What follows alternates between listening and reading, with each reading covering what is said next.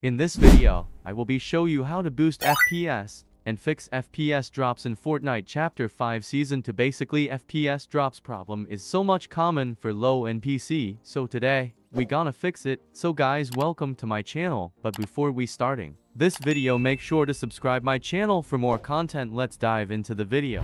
First of all, go to my website. I will give link in description box and download this pack from here.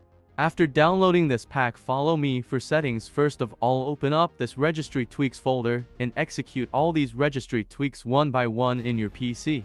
After that, open up this timer resolution folder and run this timer resolution setup in your PC and set maximum 500 milliseconds timer and minimize it before launching Fortnite. After that, open up this RAM optimization folder and execute the registry tweak according to your RAM.